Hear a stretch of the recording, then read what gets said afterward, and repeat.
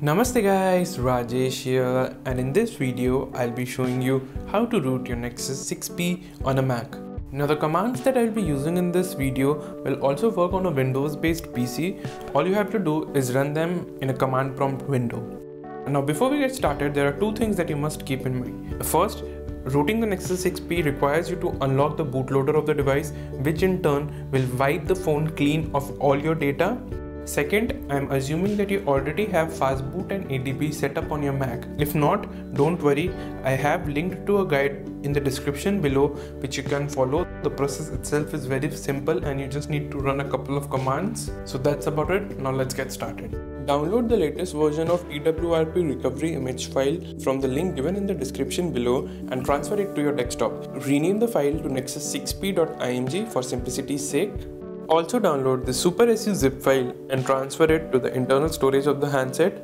Now you need to unlock the bootloader of your Nexus 6P. To do this, first you need to go into settings, about phone, and then tap on build number 7 times to enable developer options. Now head back to settings, developer options, and then enable the OEM unlocking option. You will need to enter your pattern, PIN or password to confirm the selection. You will also get a warning saying that enabling OEM unlock will disable the device protection feature of Android.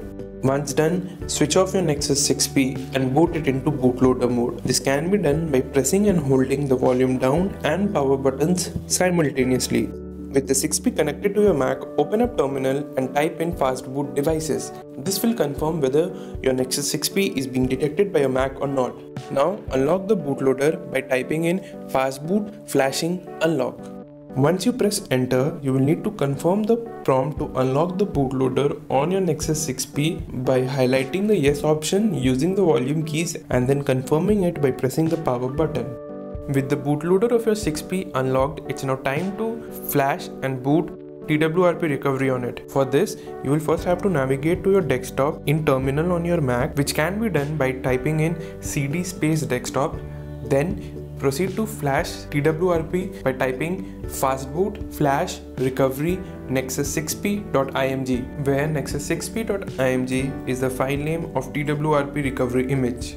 With the recovery flashed, boot your Nexus 6P into TWRP by typing in fastboot boot nexus6p.img. So once your Nexus 6P boots into TWRP recovery, simply tap on install, then navigate to the folder where you had transferred the SuperSU zip file, which for me will be in the download folder, and then simply tap on it. Then confirm your selection by swiping this arrow at the bottom to the right.